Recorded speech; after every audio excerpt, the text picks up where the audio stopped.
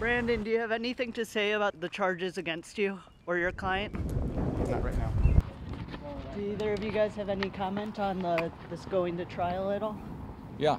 Let's start with the fact that he's presumed innocent, okay?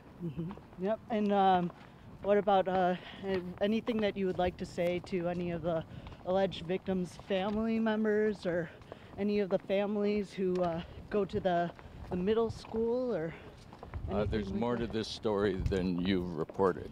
Let's leave it at that, okay? Okay. What do you think that we haven't been reporting on?